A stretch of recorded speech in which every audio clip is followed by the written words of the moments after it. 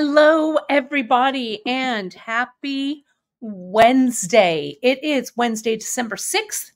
I'm Kate Richburg. Welcome to the Beadshop.com live broadcast today. We've got a wrap bracelet or two to share with you to go with our new products that just launched yesterday. I hope you saw those. I hope you like them. I'm going to go over them today, and then we're going to go over what to do with them. So let's see who is here. So many of you are here. Great to have you all. Oh my goodness. Christine Whitney, I was just thinking about you this morning. So I'm glad to see you. I'm not kidding. I was really just thinking about you this morning. That's hilarious. I love it. Yep, sorry, I had to do a quick little restart here. So sometimes we just have to jump in and make sure everything is working. But anyway, it's great to have all of you all here. So let's see. Gosh, everyone is here and watching. Great to have you all. Well, let's jump in, my friends, and get this party started. I want to show you the new product, and then I want to show you the projects that Drea and I have been doing. I have no idea what's going on with my hair right here. There we go. That might be a little bit better. And let's see if my glasses are clean. They are perfect. And it's also sweater weather here. I see that a lot of you are saying like the weather and everything, what's happening where you are. It's pretty nice. It's actually going to hit 73 in Fresno today. That's what they say. But it's still, for me, it's sweater weather. Sweater weather. Okay. Let me add my other camera here. We're going to talk about this, and we're going to talk about Drea's piece as well. But hold the phone because I want to show you. Let me enlarge this so you folks can see it. Janice got some new beads together. Where am I going to put this? Let me put that over there so it doesn't. It's a little precarious, but hopefully it won't fall. She got some new beads together that we love, love, love. We love tiles, CzechMate's tiles, and we love the bars that kind of go with them, the check bars. Oh, it is an antique. Thank you. From my mama. It's a sterling and what we like to call paste. Paste. Well, let me show you. I've got them all in these bags here. And let me just start kind of by dumping these out. When I was looking at these, I sent a photo to Janice, and they were all laid out kind of in a color rainbow. These bars I love. So let me just start laying these out for you. Let me zoom out a little bit here so we can take a look at these. And then when Drea and I also I want to spotlight this so you don't need to see me. There we go. Make it a little bit bigger. There we go. When Drea and I saw these, we were talking about the launch yesterday or last week. Seems like yesterday, but it was last week. And we were thinking, oh, shoot, you know what? We should show how to actually work with these. I mean, you folks know how to work with them, right? But it would be fun to do a quick project. So Drea and I picked the colors. Drea got us our beads. We ordered them from our remote location where we fulfill orders. And we got to work. Now, Drea finished hers, of course, in record time because she is a fast ladderer, I guess is what I want to say. I was a little slower, and I had a couple other things that I had to deal with. Sales tax, I'm looking at you. But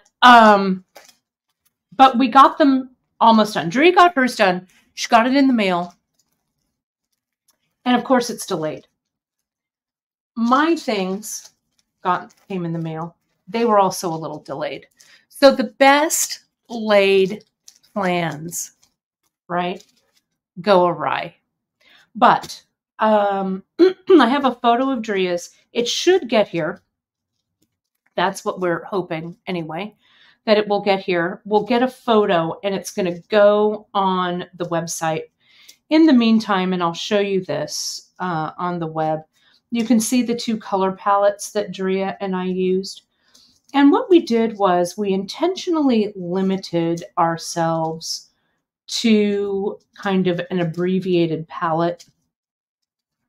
So we would have to get creative with our designs, right? And stuff. So, not designs, but our patterning with the beads. So we used the CzechMate's bar, and I'm going to show you what they are. And then we used some of our new CzechMate's tiles. And you saw those right here at the beginning when I showed you this beauty. Those are the new ones that are laid out in rainbow order, right? So beautiful. You'll find them right now in our Just In, and these are permanent additions to our collection. You know, Janice and I kind of call this bead kind of an old school bead. This CzechMate's tile that we've got. It's a 2-hole bead. It's not a Japanese bead like a Tila is. It's a Czech glass bead. Has a lot of curb appeal, in my opinion. Has a great vintage vibe to it.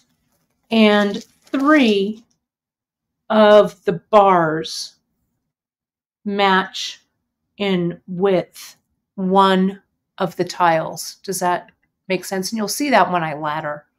Okay. So these are really, I really love them. And when Drea told me, she said, we can only use 3 beads in our project. And I was like, wait, what? Because you know me. I like to throw a lot of beads at it. And so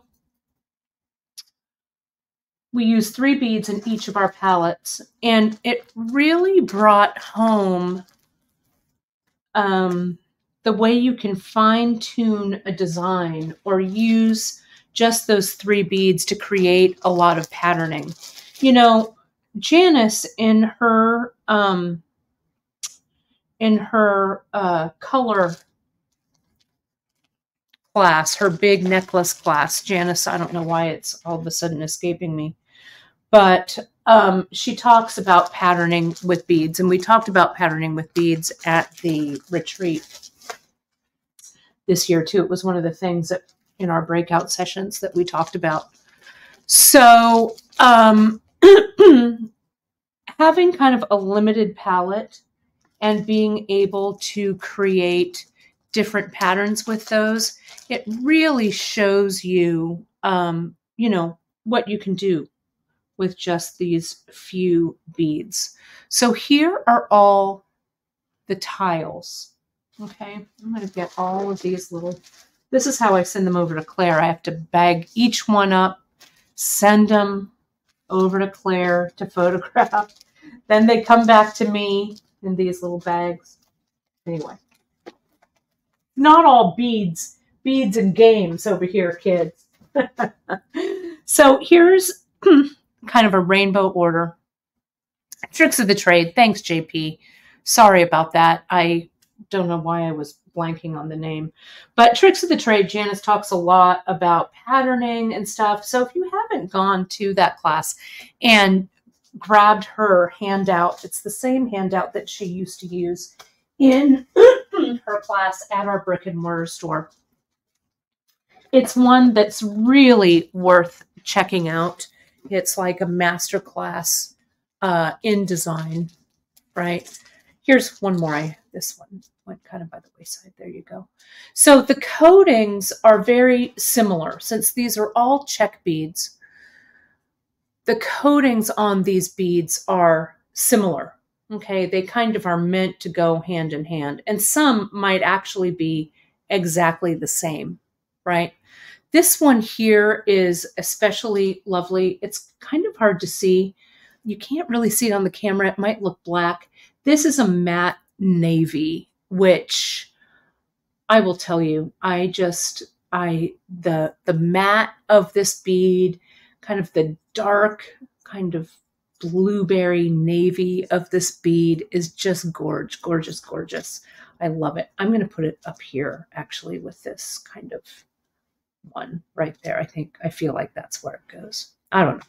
You could arrange these beads all day, right? And I need to be careful or I might get distracted and just arrange these and not go to the project. So what I'm going to be demoing with today is I'm going to use some check glass that should really show you.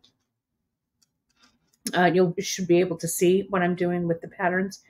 And I tried to grab a fairly cohesive palette, one that was fairly monochromatic, just like Drea and I did when we picked for our project.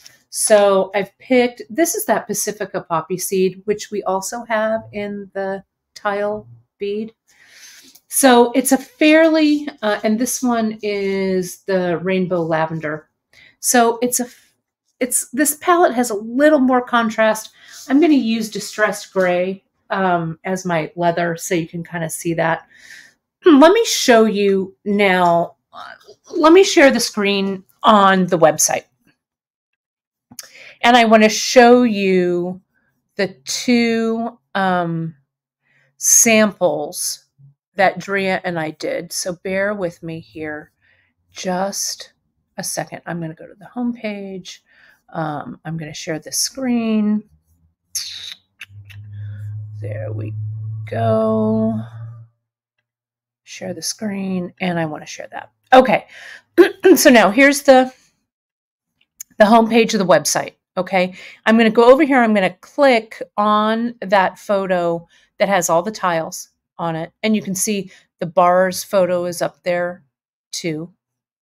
Let me click on that photo, and we're going to go to our Mosaic Wraps. Now, Mosaic Wrap is an old school wrap that we've done here at Beadshop. We've done it in several incarnations. Really beautiful. Some we've done with the Japanese Tila beads. Some we've done with CzechMate's tiles. Look at these hibiscus, the red, green, purple, and blue hibiscus. Those are all done with CzechMate's. Harvest corn, I think Janice did this one. Some of these, we don't have these beads any longer just because they're no longer available. But some we do. You can make your substitutions with them. I love a wrap that just is what we call mosaic, which is using the tilas or the tiles. This is one called Point Reyes that I got a little crazy with. What a surprise. But here are our two colorways that Drea and I did. We called one Tarragon, the green, and one Marjoram, the kind of pinky one. Okay, so if you click on this, like here's mine for the Tarragon, you'll see here's the whole listing of everything I did. And then, friends, you can also just see what the recipe is here, right? So you can choose the button you want. You can choose the KO, the leather, the tiles, the bars, and the round 8/0 seed beads. Okay, so it's all there. Drea's colorway is Marjoram. You can see, look at this pink. She also used distressed gray on hers, which I just love that color for a wrap. She used the Halo Cherub in the CzechMate's tile, the matte metallic suede pink in the bar, and then the metallic dark raspberry. And we both used the tea leaves button. So, so beautiful. So those will be up and in and on the website. Hopefully Drea's will be here soon, and hopefully I'll have mine done soon. But let me tell you, let's take a look at the sizes of these And let's then go ahead and pull all these together. Let me show you real quick, since I have a split screen here. I want to show you, this is Dria's piece. She just whipped up a quick little sampler of the stitches that she used. So we're going to look at this in a second, but can you see how she's just used that round A-dot, the bar, and then that CzechMate tile? It's an infinite number of possibilities that you can play around with. Let's take a look at the beads though first. Let me double check comments, see what I'm doing. And Stephanie, this is a great question. What's the difference between the Czech tiles and the Japanese Tila beads? Let me show you. Let me get out. I think I've got some of those sitting here. I should have anticipated that question. It's such a good question. Here they are. I've got a whole box of them here. Let me show you. Here are some regular tiles. I just need tiles, please. Here's a half. Here's a quarter. And do I have a tube of full? I must. Here's the mix. That tile mix I did a while back that has some full tiles in it. So we'll look at that. Okay. So I'm going to cut this one apart because I'm going to use this. Okay. And let me show you here. So this is what I'm going to use. Let me cut these apart. And let me pull out a Japanese Miyuki. Let me get one that's a little darker. It might be easier to see. Here we go. So here they are. Holes are this way, north and south, like this. Okay. So can you see the Czech bead is a little bigger? Let me zoom in so you can see that a little bit better. There we go. You can see that a little better. And then they both have a double hole, a hole here, the hole is here. Okay.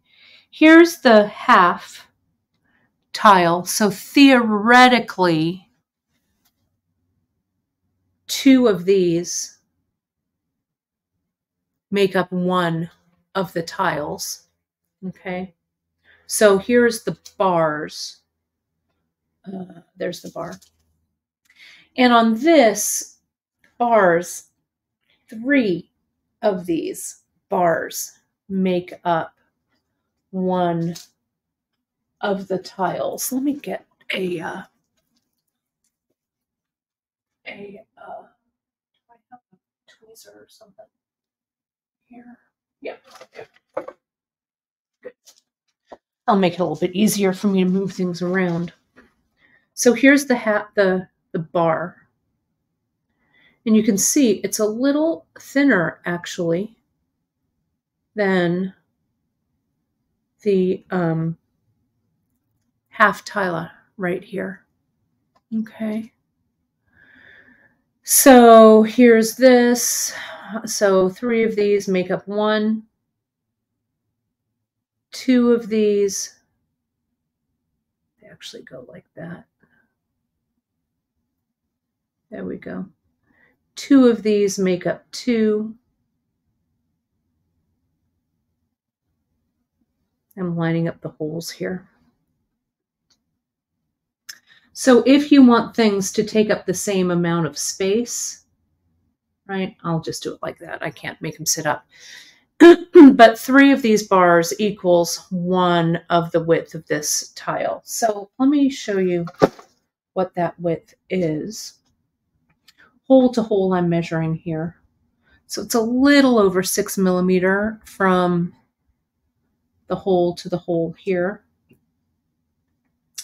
And then the bar is a little shy of 2 millimeters. So 3 of those bars equals 1 of the tiles. And you can see the thickness. See how that one's a little bit thicker? This Miyuki a little bit thinner. Okay. So the tiles are square and the bars are a slice, but they're the same length. So this should be, yeah, about 6 mil. Just a slight discrepancy. Okay. So that's that. So you could totally recreate this with the Japanese tiles or tila beads. You definitely could. You might have to play around a little bit with the patterning, but a lot of our mosaic wraps that we have on the site use the Miyukis rather than the CzechMates. Okay, so you can, I wouldn't use them, I guess you could just use them in different sections, but they're not really interchangeable. Okay, so anyway, let me put these back in here and let's get to the project, shall we? I'm going to get rid of, let me put these tiles away. Oh, pardon me. That sneeze came out of nowhere. Sorry about that. I'm fine. It's just old bead dust. Don't worry about me. Don't worry about me. Let me move these over and let me get my other tray.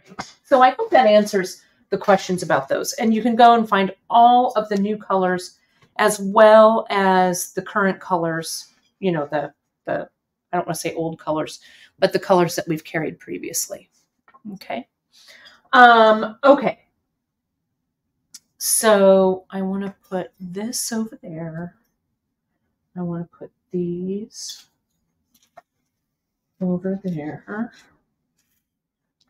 Now, Drea created a 3 wrap for her piece. And so I kind of did the same thing, measured for the same thing with the tiles. Okay. So let me show you. Let me get it a little tighter here. So just as a refresher, here is Drea's piece here. Okay. So you can see at the very top, she's tapered, which we're going to do. Then she added a tile, and then she did kind of like a little offset mosaic with the bars and the 8/0, and then just the tiles with one skinny row of 8/0 in between, and then kind of another little mosaic with the bars and 8/0. And I'll show you all of these stitches. My stitches are a little bit different. And what I've done here is I've completed one wrap. What I'm going to do when I'm thinking about doing a bracelet that is fairly like monochromatic and has a limited amount of beads, it actually, I think, is a little bit freeing because I don't have to worry about, I don't have to focus on which beads to use so much as like the pattern of what I've got going on. Okay, so what I did here was I cut 2 yards for a 3 wrap. My wrist is 6.5 inches. So I cut 2 yards of the 1.5 millimeter in the distressed, what did I use? I'll tell you right now, just to make sure I don't say the wrong thing. I use the natural turquoise for this. Has a little bit more of a green tint to it, which I love. Then I use the oxidized bronze clay in the CzechMate's bars, and in the CzechMate's tiles, I use the metallic suede light green, and one of my favorite all-time 8/0, the matte metallic blue green I used here. Okay, and then Drea's listing, she's got everything. So, okay, pardon me. So when I cut my thread, or when I cut my leather, I'm going to, let me add myself back in. I'm going to cut 2 yards of this, right? So there we go here, 2 yards total. and that doubles over. And the way that I look at that is, here's my 2 yards, it's doubled over here. And I just get my wrist and I make sure it's going to wrap with plenty of room. I've got plenty of room here to like tie knots or whatever it is I want to do. But this is great for a 3 wrap. Okay, right here. So what I did at the top here is, you know, you can start it any way you like. You can just tie a knot. I think what Drea did is she did the macrame, but she did it with the KO, right?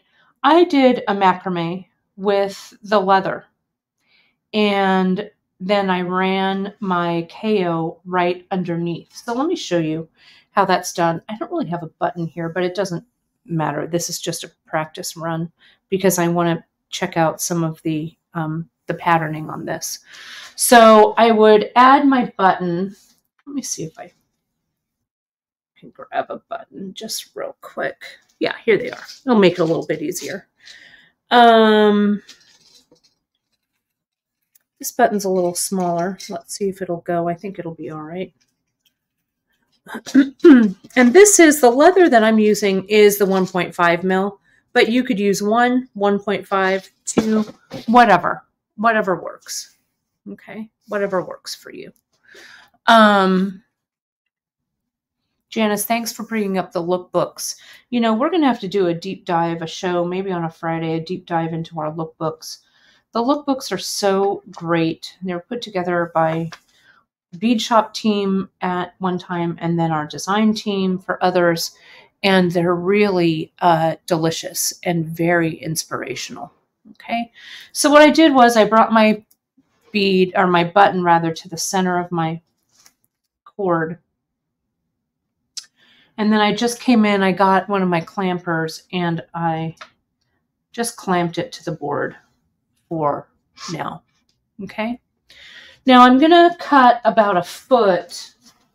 You can get a little bit of a thinner leather if you want. I just used like maybe 1 foot of the 1.5 millimeter. And I've just come in and I'm going to macrame using this flat, or this round leather rather. And again, you could do this with a 1 millimeter. Whoops, I knew that was going to happen. I should have a little string here, but I just clip the button right to the board, and sometimes it doesn't want to stay. Let's see if that stays. If it doesn't, I'll get a thread. But I'm just going to macrame, just the plain flat macrame, just a few. Whoops, don't let that bottom underneath twist at all. I think it has a nice, interesting kind of look to it, but however you like to start your wrap bracelet, that's how you can start it. If you go to our Tricks to Laddering, we literally have, I don't know, hundreds, it feels like, of wrap bracelet samples up there. There's a lot of different ways to start them. I wanted a little bit of leather near mine up here, so that's what I used. I'm going to thread a needle now and get my thread ready for laddering. Drea and I both used the infinity stitch for this because we're using the smaller hole, the tiles and stuff, and it's easier to, in my opinion, to do the infinity stitch. So I have a double strand of KO for this stitch, and I'm going to pull my KO out. I'm going to pull, this is going to be maybe a little bit shorter, but usually I start with a couple of yards here, or as we like to say sometimes, a wingspan. And then if you want to wax it, if you have your wax handy, which I happen to have right here, I'll go ahead and wax the thread. You could use Fireline, whatever skinny thread you like using, you go for it. I prefer KO with this ladder, the infinity stitch. I'm going to go ahead and cut with my Xeron shears a nice clean cut. And now I'm going to use a sharps. I'm sure that Drea used a size 10 seed bead needle, needle the thread, and bring it through. Okay. So what I do here now is I hide the thread under this macrame. So let me show you. Janice also just put up the link, the how to macrame. We've got it in our skill builders over on beadshop.com. So you can find all of that info. If you go to our skill builders, there's a lot of skill building info over there for a lot of the basics that we do here. So I urge you to check that out. So let me take this off and I'll show you. Here's my macrame here. Can you see it? So here's this. I'm going to take my 10 or my size 10 sharps needle and I'm going to slide it underneath the macrame there, trying not to pierce the leather.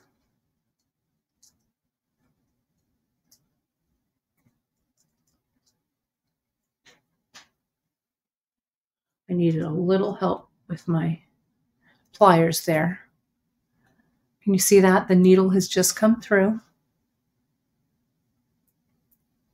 Now I'm going to slide this through so that my thread is captured under my macrame. See how it's sliding through here? Now, before I pull it through even more, I'm going to take a little bit of the GS Hypo cement and I'm going to glue this down. Stay there. Let me grab my Hypo cement. I also, oh, sorry about that. I've also used the Zap glue. I actually, to full disclosure, I used Zap on this one because I needed it to dry quickly. So you could use the Zap. You just need to be really careful with both of these glues when you're gluing that you're not making a real mess with all the glue. Of course, I pulled a Hypo cement that's has a little bit of glue at the tip here, so bear with me as I get that off. Okay. Now what I'm going to do here is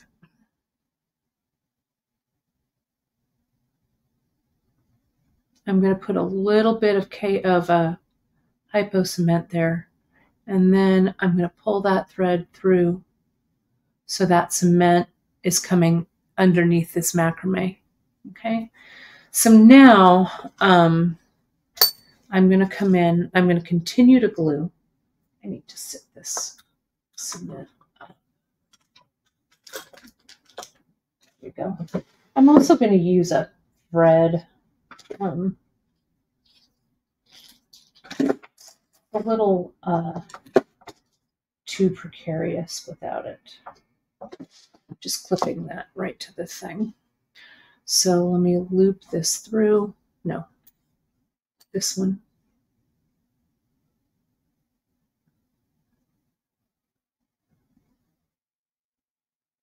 Which side do I want it to go to?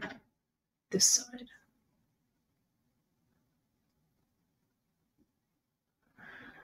I'm going to loop this leather around the button.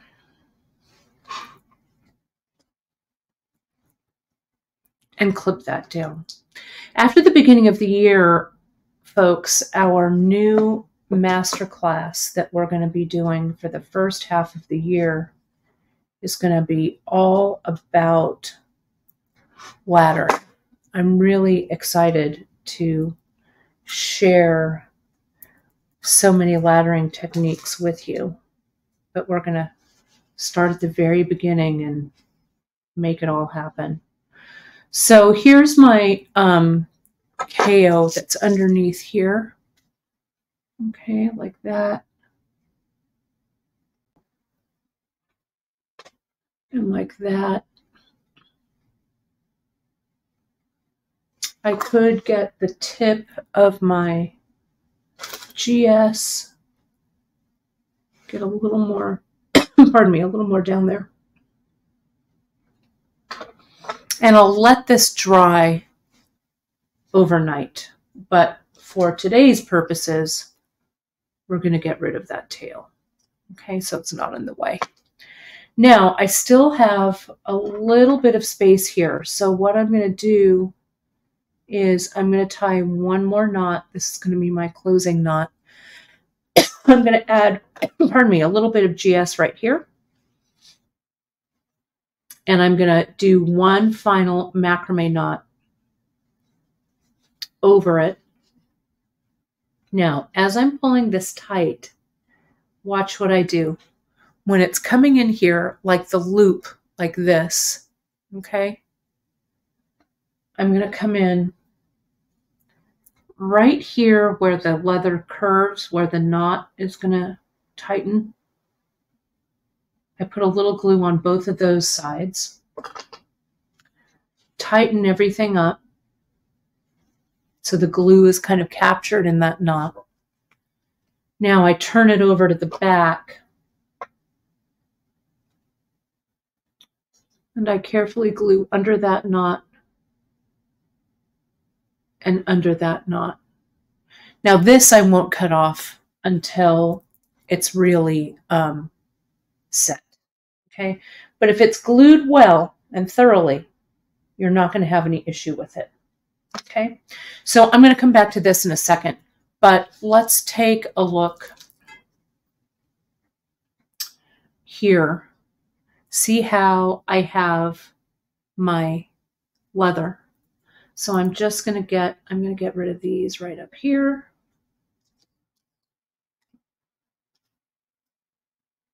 Clip. That one there. And that one there. Okay, and this has just made a really nice,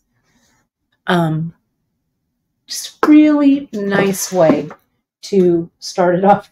That's funny, you folks. Most glue I've ever seen you use. You know, I glue, friends, just not all the time. And when I do, you've got to have good glue habits, right? If you have shoddy glue habits, all goes to hell in a handbasket, right away. So I think this is looking good. Let me grab something else real quick. And then I'm going to show you the layout of the first piece that I'm doing.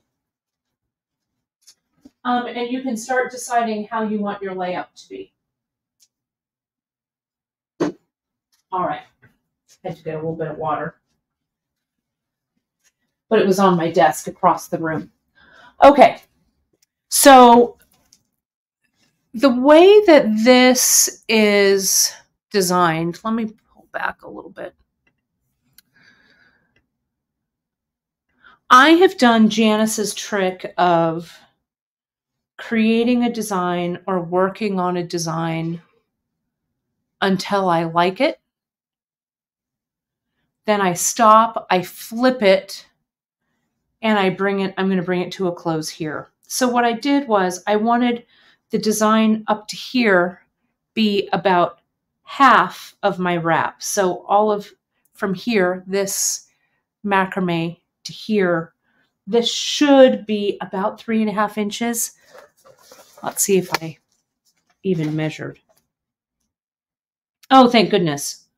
On the money, just a hair longer than 3.5. So perfect. Because then this length here, when I finish it up, this will be about 7 inches and this will be my first wrap. Okay. So I'm going to put this aside again because I'm at the point where I want to change out thread. And I know you folks like to see the thread change out.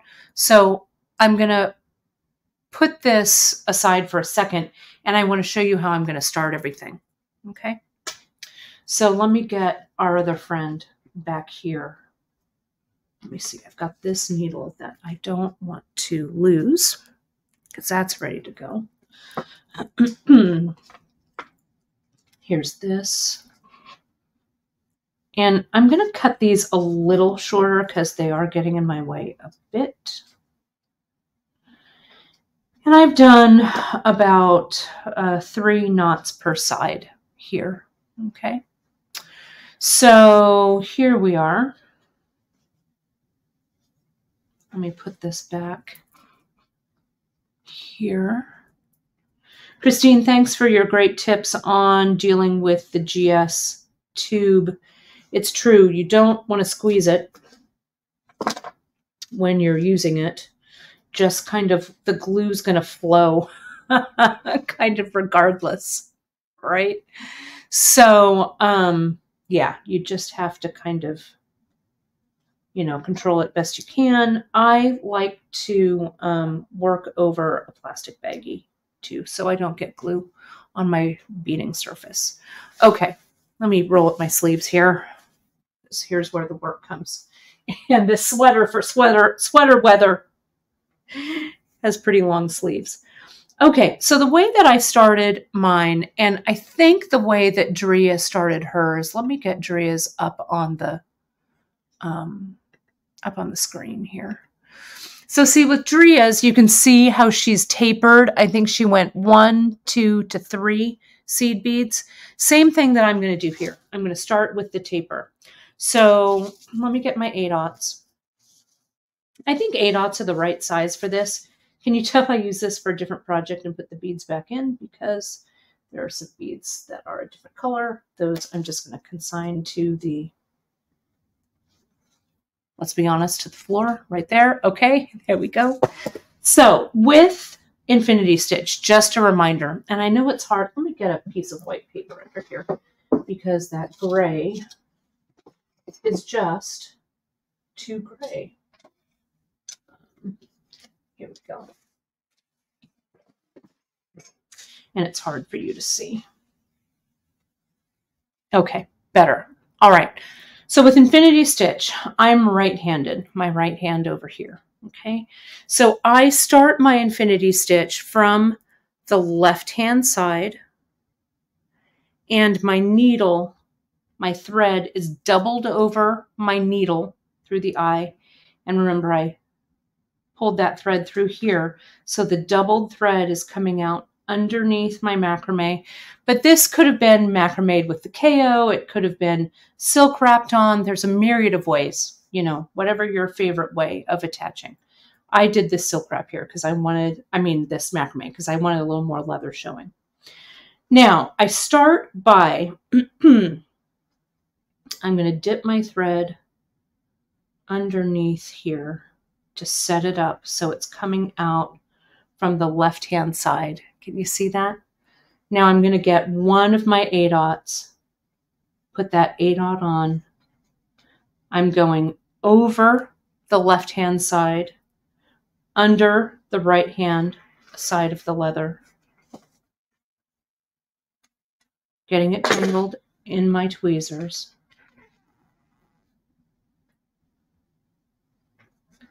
And just slide that 8/0 so it sits right there between the 2 lengths of leather. Let me get a little closer. Okay. So now this is why it's called Infinity, right? We come back, we've gone under this right leg. I'm going to come over the right leg.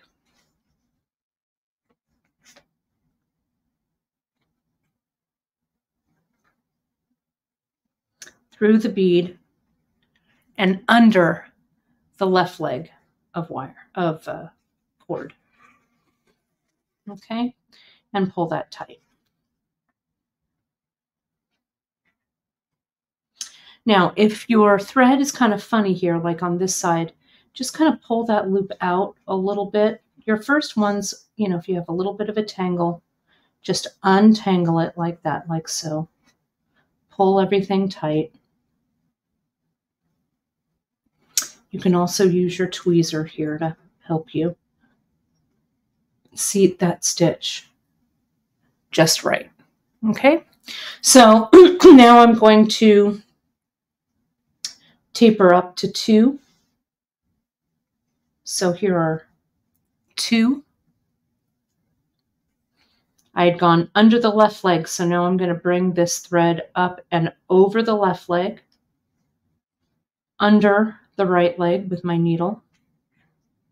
Control the beads, slide everything so nothing tangles. Make sure and pull both threads evenly because you're using a doubled over thread, right? And you want to pull them both equally so that they lay nice and flat around your leather here. Okay, so I've gone under the right-hand side. Now I come over through the beads, dip it down, and tighten. And of course, when your leather or when your thread is long, it's going to get caught on everything. So just kind of tame that thread. And as you pull it, you want to pull both strands and push it in. Okay, let's do the third one to get up to 3 because then we're going to put in a tile. Okay, so let me see. There are some great questions here. Kathleen, the 2024 masterclass will begin, I think it's going to be the first Wednesday of the year. It'll be the first broadcast or thereabouts, I think, but it'll start in January. Usually this last one, I had made it the first broadcast. I'm not sure if I'm going to make it the first broadcast of the month or whichever, but it's going to be the same in the same week each month, the same date. So either the first, second, third, or fourth Wednesday of the month. Okay. And Janice also linked the Infinity Stitch handout right here. Okay. So let's do the third row. Let's put on 3. 1, 2, and 3. And then after I do this one, we're going to start examining the patterns, okay, of what you can do with these 3 beads. And Kathleen, that's a good question, right? One side of the thread, Kathleen's question is, does one side of the thread kind of slant? It does. For me, the opening stitch, or the first side of the stitch, in my case, it's the left-hand side, slants up a little bit at a diagonal. And then the second stitch, as I come back through the thread path, sits a little more around, you know, straight across the leather. It's just, that's kind of how the edges of this stitch are. Kind of like if you weave, if you do any weaving, you know that with your warp threads, as you go from the right to the left and the left to the right, your selvage edge looks a little bit different on one side than the other. Kind of the same when you're doing this. Okay. So, okay. So now I'm ready. I'm going to do a couple of patterns with the bars, and I'm going to do it on here because it's much easier for you folks to see. Okay. And then I'll show you, we'll get back to the one that I'm making. I'm going to change the thread and taper down and show you how I'm going to deal with that. Okay. So for this one, I'm going to do that little kind of like a little plus sign or cross kind of pattern. I've put an 8/0 on, and this is mixing 8/0 and 2 holes.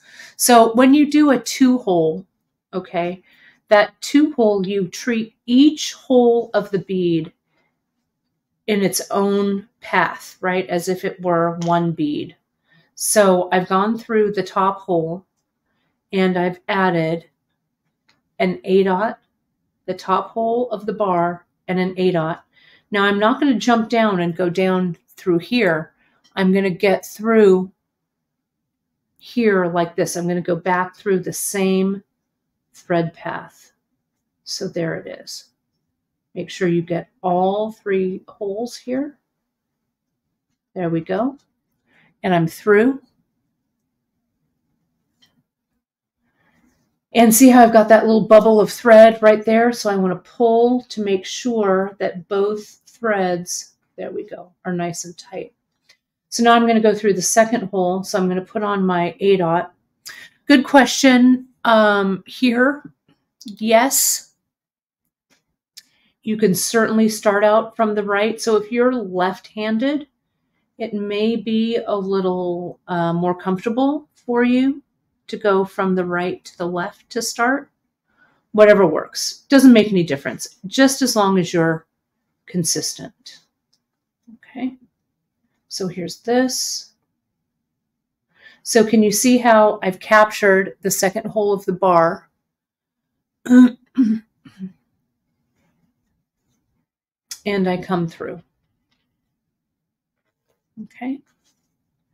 Pull it so it's even. And now I'm going to come back through.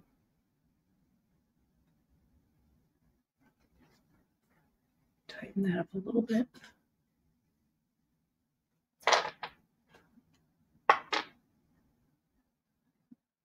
Like so.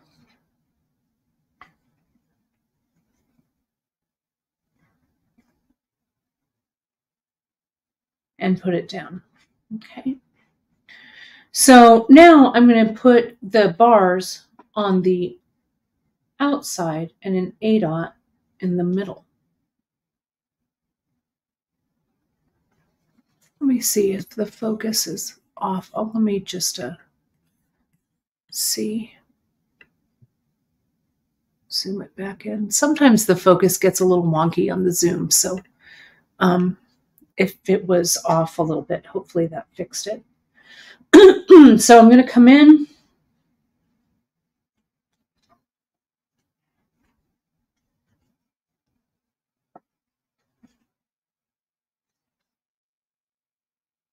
So here's this one. We've got the 2 bars. A lot of you look like you are right-handed and you start on the right-hand side. So awesome.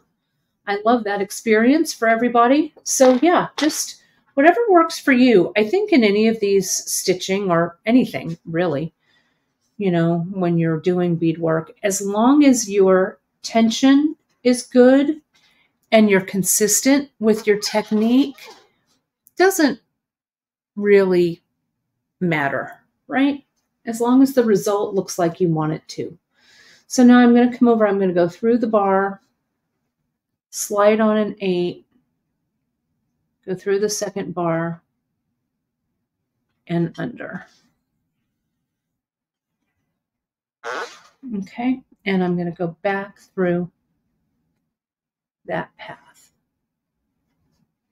And we'll finish it up, this little motif. I like these 2 beads. I like these 2 beads together. Yeah, consistency is the key. Christine, isn't that so just like in life in general? Consistency. Oh, might be my downfall. I don't know. Is this looking like a little person to you? It's looking like a little person to me with their little arms reaching out. So here's that one. So can you see how I've got the motif, the bar, the outside bars, and the bar in the center?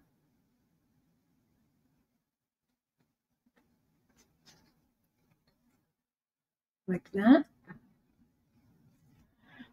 Then I'll show you, this is the one that I did in my piece.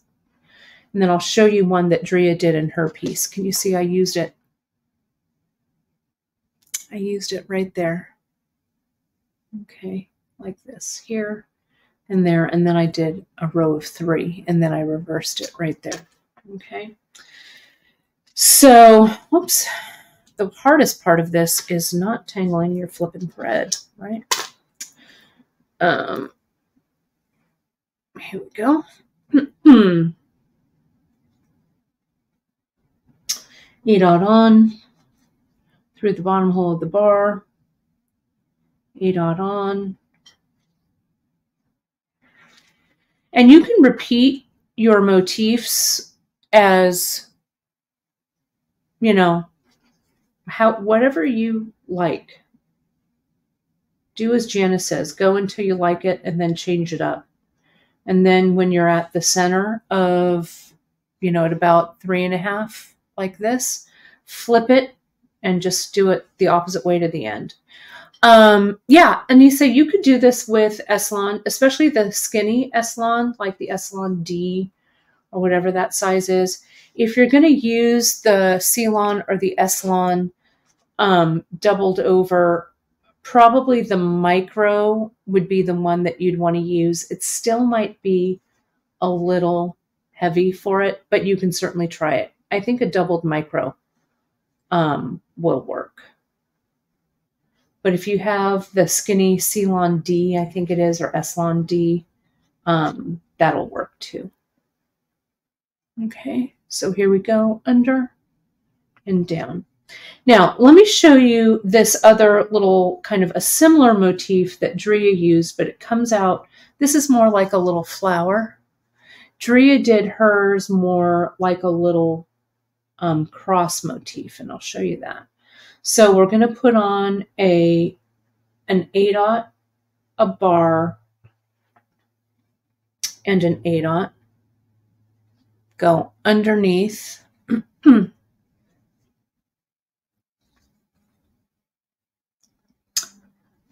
And go back through the top. Now, instead of putting an A-dot on for this, I'm going to put on a bar. See how I'm also pulling this tight? I've got my needle through the loop and I've got everything evenly tensioned, and then I pull my thread through. So I'm going to get my bar, top hole of the bar, bottom hole of the bar that's already on there, top hole of the bar on the last bead. Okay.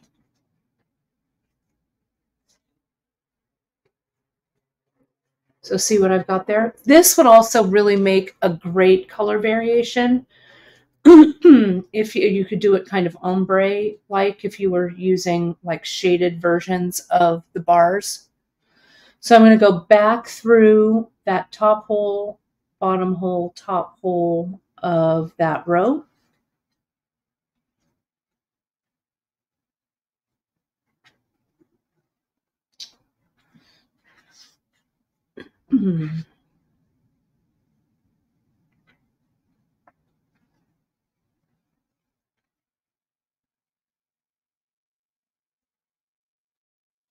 Tighten that up. There we go. There's a little, there it is. A little bit of thread. The wax helps to keep the two threads together, but sometimes you really have to look and make sure that that's looking correct, that it's lined up correctly. Let me make sure I'm using the right bead.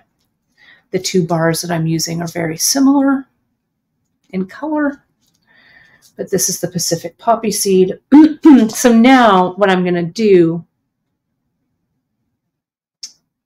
I'm going to go through the bottom hole, put on a new bar, bottom hole of the other bar.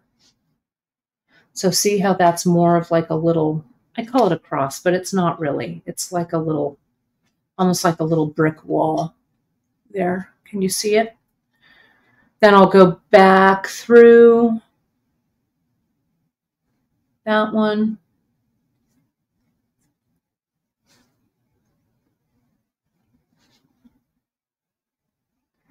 Finish it up with an A-dot. Center hole. A-dot. And down.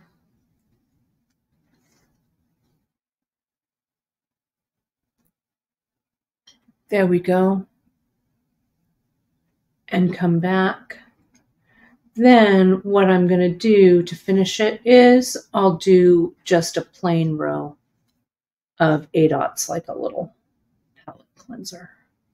1, 2, and 3. Okay.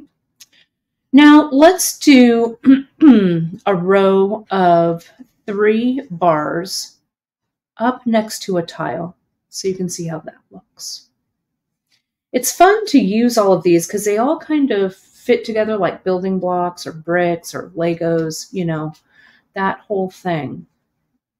And this is probably about, I'm going to count this in my length too, because I would go until, yeah, so I've got about an inch left before I'd reverse this. Okay. Because this is all in about an inch, I'll be at the center of my first wrap, right? Or thereabout, right? Good question. Diana's asking why double the thread. You know, you could just go single, right? And we've done that before. We've laddered with just a single thread, infinity stitched.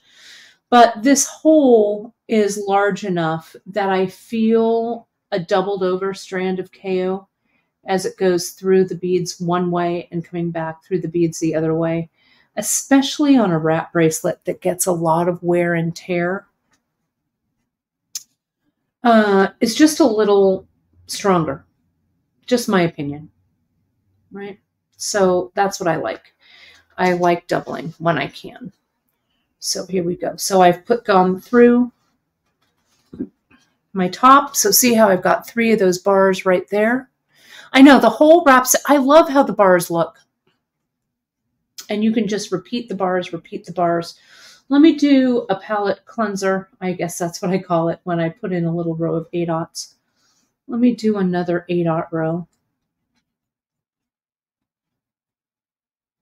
Oh, I can't do an 8-aught row until I stitch in the bottom of the, I got too excited. I have to stitch in the bottom of the bars here. There we go. So pretty. Now I'll put on the 3 8-aughts.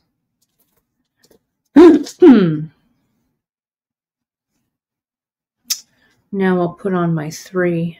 There we go. Go over and back through, and then I'll put on a bar. I mean a tile. I don't know if when you were a kid, did you play with Lincoln Logs? I was obsessed with Lincoln Logs as a kid. I loved to build with them. For those of you not in the States, you may have had your UK or other country version of them, but they were essentially like little logs, like the American log cabin logs that you'd put together and build cabins, little houses and stuff. I would build forever with those things. And then I'd have like little miniature people that I could go in and out with them, you know, put them inside. So fun. And then I'd take them apart, build something new. Lincoln Logs plus the Little House books by Laura Ingalls Wilder, and you're pretty much looking at my childhood.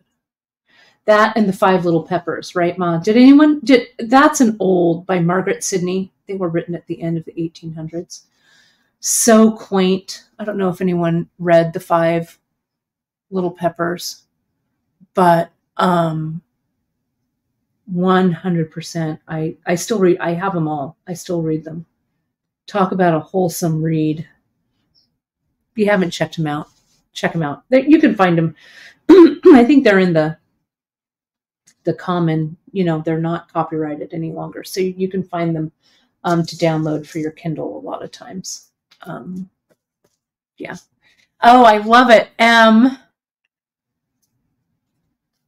Lincoln Log. We would have been besties then, just like we're besties now. We would have brought our Lincoln Logs together. You would have brought your horses. I would have had like a variety of like weird porcelain dolls, tiny stuffed animals, all of those things. I forgot, Ma, how you have Dad's Lincoln Logs still. I loved them. You know, you bought me that can of Lincoln Logs. I loved them. I wish I still had them. Yes, and the Five Little Peppers when they made the birthday cake for Mamsie. It is true. It is true. I read my mom's version of the books when I was little. Thank goodness for reading. Takes you anywhere you want to go. So now I'll slide, pardon me, I'll slide these three. So there's our next motif. Can you see that? Yeah, Tinker Toys, 100%. Tinker Toys, I like to make cars. I like to make wheels and axles that spun. So fun. And of course, the penultimate, which is not the ultimate, but my second favorite. The spirograph. That's right, spirograph. All my faves. So here's another visual. Look at how different these look. These real like bricks or stepping stones of color. So you can continue that motif. Let me measure it. But this is how I'd go along. This is about where we want to be. So I will now reverse this back and just repeat from here. So this motif will be mirrored on this side, and that will be my first wrap. Right? So that's it. So that's how I tackled this. Yes, I do want to come over and play dolls and dollhouses. 100%. Ma, I need to borrow your doll. Yes, 100%. So let me show you. My mom got me all of these toys. Every toy she got me was some kind of like craft toy. Oh my God, Light Bright. Yes. I want Light Brights now. I love them. And then we turn out all the lights and look at the Light Bright. So fun. So here's this, right? And we're going to, as I say, mirror this over here, and this will be the first wrap. Okay. So ideally, when that first wrap is done, this will sit about to the center. You don't really need to make them stack perfectly either. And so what I would do for my first wraps, this is going to be about 7 inches. My second one will be about 7 inches. And when I do my third one, that's when I will really fine tune the length. Okay. So let me show you here. I'm going to put this aside and let's talk about adding thread. People, this might be our #1 question. I don't know. We get a lot of questions, but one of our most asked questions on laddering is, and I've done this for you before, but I'm going to do it again. It never hurts, is to show you how to weave a thread and add one back in. So here's my design. I've come in, I've tapered up, and I've used about 2 yards of thread here. Okay. So I've tapered up. There's a brick, bar in the center, 2 bars on the out, 3, 2 on the out, 1, and then a row of 8s, a tile, row of 8s, a tile. This is my center, this tile right here. Now I've started to mirror and go back. So what I've done, 1, 2, 3, 4, 5. I've got 4 more rows of the 8/0 right here. And then I taper down. And then I'll either tie a knot or I will, or I'll macrame. I'm just not sure. Okay. Oh, and Janice, yes, you did use that. Take a look at the Hydria. Let me put this up on the screen right here so you folks can see it. I might have that Hydria sitting here. Let me grab another. I left, of course, my water on my desk. I didn't bring it with me. Let me grab my water. while you look at that and take a moment to look at the Hydria wrap.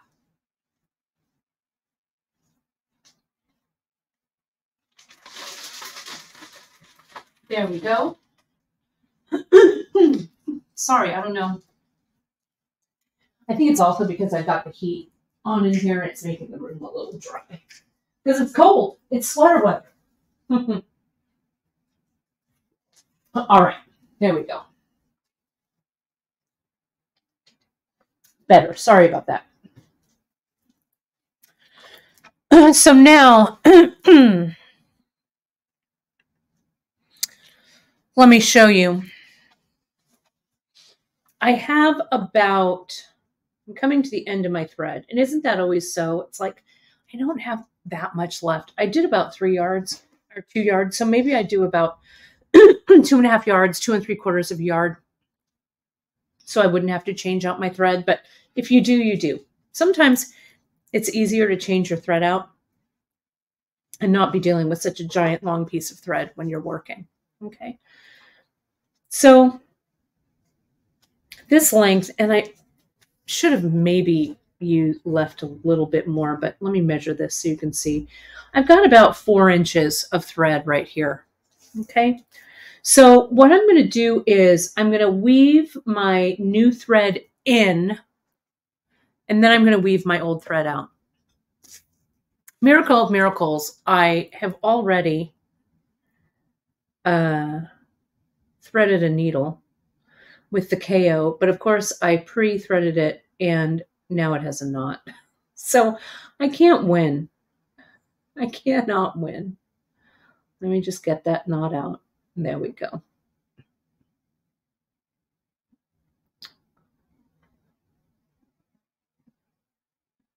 Don't fret when you have a knot, just kind of puzzle it out. Don't make any sudden moves. Be very gentle. There we go. Okay. So, and there is a handout. Thank you, JP, for showing that. How to add a thread to a laddering project. Fantastic. I don't know if that's more traditional laddering, Janice, or if it's the infinity, but it's a handy tip to have. Let's see, back and forth and back. Okay, so I want to figure my thread. I'm going to add my thread. I'm going to count 3 rows back because I want my needle to emerge at the same place that this thread is coming out of. Okay, so let me get, so you can count just an odd number of rows back. I'm going to just go 3. Okay, so here I've gone through here. Now you could tie your thread around the side or whatever, but I'm not going to. I'm going to pass it up from row 3 up to row 4. And I'm not going around the leather. Okay, I'm just doing it kind of like I'm adding thread if I'm bead weaving or using a bead loom.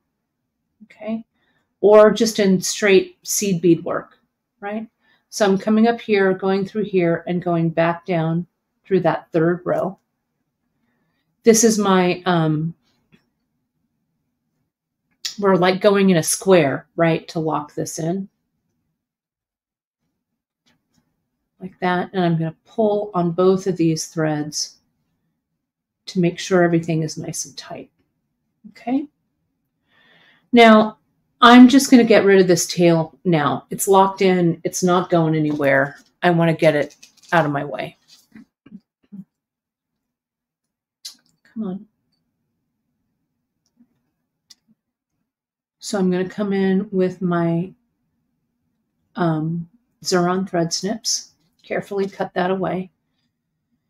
Now I'm going to not go around the sides of the leather, though you could if you wanted. I'm just going to bead and weave back through the beadwork. So I'm going to go down to the 2nd row right here. I could go back up and down, but I need to save room because I've got to weave this bead or this thread out. Okay, so I'm just going to come here. And now I've got my new thread that's ready to go. Now, you could, if you wanted, with this short thread, I could weave it back up into the project. But what I'm going to do instead is I'm going to put on a few rows and I'm going to weave it off down this way, right? So that I'm not poking this needle back into like the work that I wove into over here. It'll, I think it'll make it a little sturdier. This thread here won't be disturbed.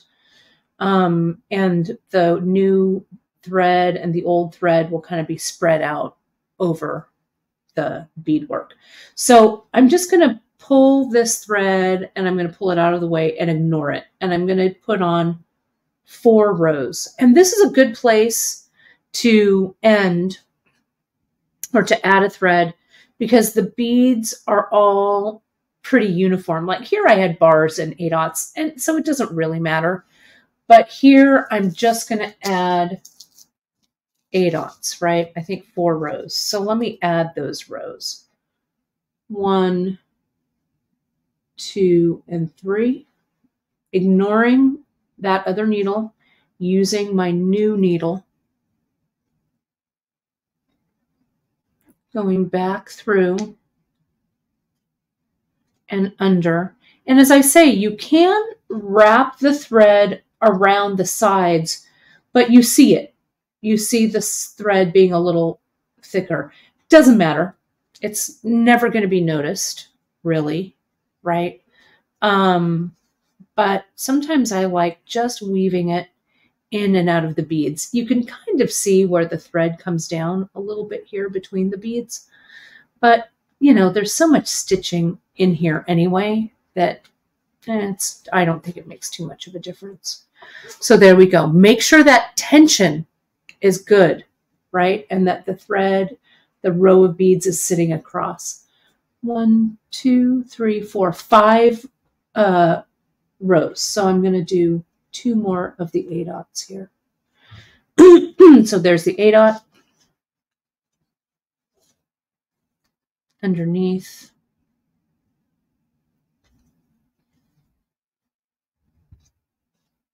There we go. And through, and then let me do this last row. And then I'm going to weave that second needle out.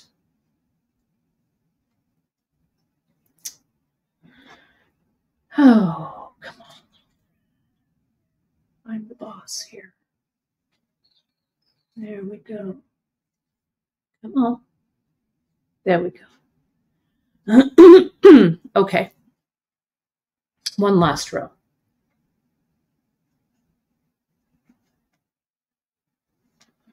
And through.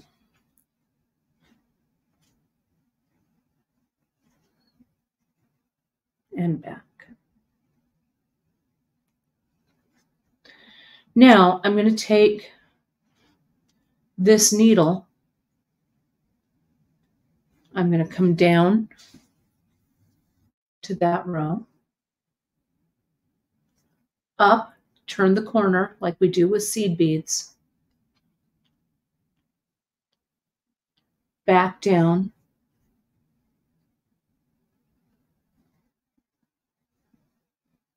Back down. And why not? One more. I've got the thread for it. Back down. Come in with those zerons and under tension, clip that thread away. Slick, slick, slick. Okay, let me zoom in on that a little bit. Now we're just going to taper down. I know we're coming towards the end of our time here, but I just want to taper down here so we can measure. Let's taper down with 2, right? 2, 4, 5. 2, 4, 5. Yep. I'm going to taper down with 2. And this is just, we do the tapering just so it doesn't have an abrupt ending, right? So we go through there.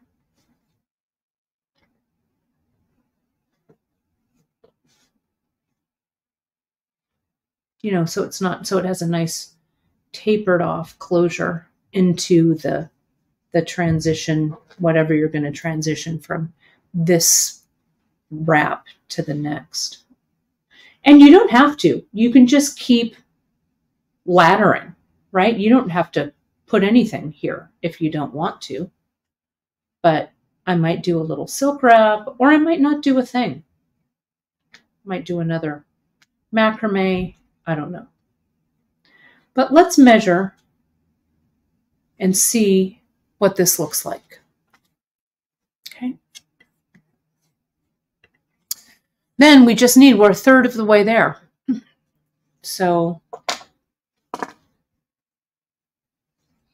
here's this pattern. It looks awfully nice, I think.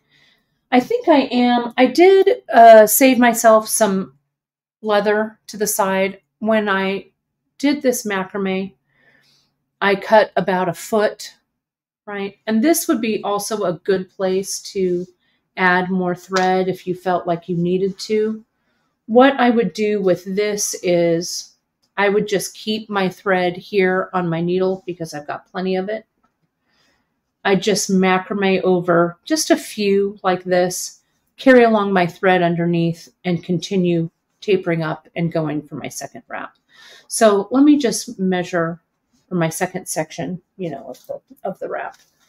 I'm going to do this here right at the button. So yeah, that wrap, this gives me about 6.5 inches, but with that wrap, it gives me about 7, which is right about where I want to be. Okay, so I'll just go ahead and get this set up. And one section of this is going to be complete. I will glue when I do this macrame. Let me cut 1 foot of it. And at the end, let's say that I was going to end this here, right? I'll start this macrame in a second. I probably would just do an overhand knot like this and tie the thread into it, tighten that down, leave enough room for the button to slip through, and tie another overhand knot. I like the tying of the knot ends for the ends of my pieces, but you could, again, macrame with some smaller thread or some Ceylon or whatever, however you like to close it off. Okay, so let me do this. Then I'll just find the center of my cord, 1.5 millimeter, tighten it down, go the other way. And again, we've got a skill builder on this flat macrame. We use it on everything, really. But I'm macrameing over the 2 center pieces of leather and the KO. And I think I'll do, let me see, whoops. One of my ends of leather, I didn't really even them out as much, but 1, 2, 1, 2, I'm going to do 1 more. So on this last one is where I'm going to glue like this. Let me show you how I use the zap this time. I got my trusty toothpick. Ooh, zap's coming out. Put a little bit of zap right in the center there. Get a little tighter. There we go. Get a little more. This helps me be really careful about where I'm placing that glue. Remember that the zap is a gel, so it's really going to stay where you put it, or at least that's the idea. Put that aside for a second. I'll tie my knot over it. See, it's going to encompass and close all that zap there. Use my toothpick to get rid of any extra. I'm going to turn it to the back. Do a little dot right there where the two leathers meet at that loop and where the leathers meet right there. That's it. Okay. So, let me just get a paper towel. I'm going to wipe away all of this excess zap from the top because you don't want to glue the cap on when you close it. Close it up nice and tight. There we go. And now I'm going to blot it a little bit with this paper. Now this zap dries up pretty quickly, actually, but I'm just for safety's sake, I'm going to leave it, but for the moment. But you saw me, I came in and I clipped this extra away earlier from this first one. There's a little bit extra I think I can shave off there. That other one looks all right. But I'll do the same thing here. And then I'll reset it up, bring my KO over to the left, and underneath, and start my stitching for my second piece. Okay, does that make sense? But I could also have this stop right here because that's my single wrap. Let me zoom it out just a little bit. I'm going to flash Dria's back on the screen for you. Let me see if I can put these up side by side. Let me get Dria's back here. There we go. And so as soon as Dria's gets delivered, we'll get the photos taken and get them up on the web. We'll put it in the newsletter. But you see how these mosaics go. I mean, they're pretty simple to do. In essence, 3 beads. The bars, the tiles, CzechMates both, CzechMates bars, CzechMates tiles, A-dots, some leather cord, 1.5 millimeter is what we designated here. And it's also the item of the week. So 1.5 millimeter cord will be an extra 10% off. So it's time to stock up. If you're looking to stock up, the time is right, definitely. And you'll need a button of some kind. Okay. And of course, the thread I used the KO, but you can also use any other skinny thread of your preference. Okay. That's it. Easy peasy. So let me just show you folks. Oh, let me get out of there. Dria's thing. Let me share my screen here.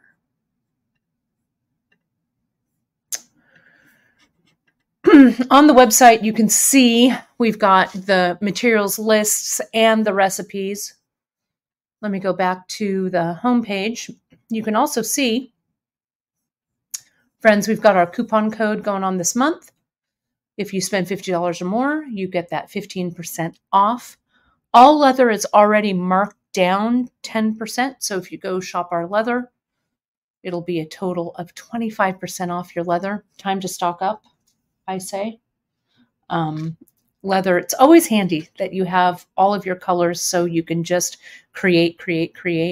You can find under our new arrivals, the new CzechMates tiles, the new CzechMates bars that we have. So it's a really fun project, and it'll be a great holiday gift. Pretty fast and easy. I mean, so even if you just do singles, right? Single stacks. You don't have to do multiple wraps. Whatever works for you. Okay. So my friends, that is it for today. Now, on Friday, we're doing something new. I've done a holiday ornament before, but I haven't done one in a while. This holiday ornament is quintessentially bead shop. Drea planted the idea, and she and I did the kits. So the kits are going to launch after Friday's show. I also have for you, in the same vein as the kits, this will give you a little bit of a hint. Let me show you. I can't help it. Singles of African trade beads from Ghana. These are reproductions. These are new, not old, but they are delicious. And these will be out on Friday. And I'm going to show you what I'm going to do with these. I'm going to show you our new ornaments. I know. Remember, I showed you folks. Remember when I was shopping in my driveway with our buddy, our African trader from Ghana. These are some of the things I bought. And I'm so excited about these feathered beads. They're gorgeous. So more about this on Friday, my friends. Watch the newsletter. They're all going to launch after the broadcast, after I show you what to do with them. And this is kind of a little hint about the holiday ornaments that I have coming up. They do look like sweets. They look like sweeties for sure. I love it. All right, my friends. Thank you so much for joining us today. Do remember you can find us on social everywhere at beadshop.com. Go ahead and hit that like, subscribe, and notification button on our YouTube channel. Questions, shout out over at info@beadshop.com, and we will get right back to you if it's during the week. If not, we'll tackle it on Monday if you email us over the weekend. Other than that, that's my story. I'm sticking to it. Thank you folks so much for watching. Had a great time sharing these projects with you, and you'll see more of them as soon as Drea's gets here. We'll have them up and finished for you, but I think you're going to have a lot of fun creating with these CzechMates bars and tiles. Thanks a lot, my friends. I'll see you on Friday for free tip, and we appreciate you. Thanks so much for watching. Bye-bye.